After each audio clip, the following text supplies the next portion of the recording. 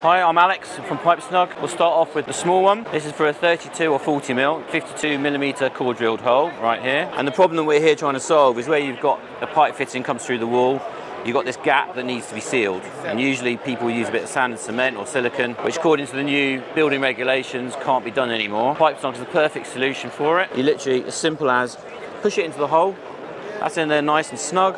You get the fitting, push it in, that's it, airtight, watertight. You can use it on the outside, you can use it on the inside, and it complies with all the new building regulations. The original one was for our 32 and 40 millimeter version. This is a 152 millimeter core drilled hole, and it's perfect for whether you're using a 110 mil soil stack, or in this case, what I'm going to show you now is one for our flues. This is the one we've got for flues called PipeSnug. You can either just insert it straight into the hole, or what's really nice about this one is if you're doing an installation at height, so you might be doing one in a loft, or you might be doing it in a first, second floor flat, whatever, there's enough give in that product where you can actually bend it, push it through the hole, grab hold of it, pull it back in place, and then grab the flue, push it through, and that's done. So that does the job of both the weather collar and the sand and cement, fully endorsed by all the leading boiler manufacturers, and again it complies with all the Part L regulations which came in on 15th of June. If you want the best deals on hand tools, power tools and accessories like what you see on this channel delivered to your inbox every single week at 6 PM on a Tuesday,